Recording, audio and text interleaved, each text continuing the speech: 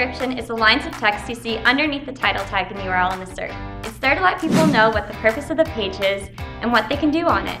Unlike title tags, meta descriptions do not impact your keyword rankings in Google. However, that doesn't mean they're not important. Meta descriptions are kind of like your website's first impression. A compelling, funny, or unique meta description can set a person's expectations of your website and your brand. That's why it's important to handcraft your meta descriptions and not just use some boring boilerplate text for them. Also, Google will bold direct keyword matches within the SERPs. So although meta descriptions are not a direct ranking factor, optimized descriptions can increase your click-through rate. Some studies have even shown that the resulting high click-through rates actually can improve a page's keyword ranking.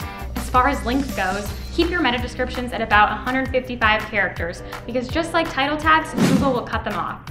Finally, include a strong call to action in each description so that a user does click on the page, they know exactly what the purpose of the page is.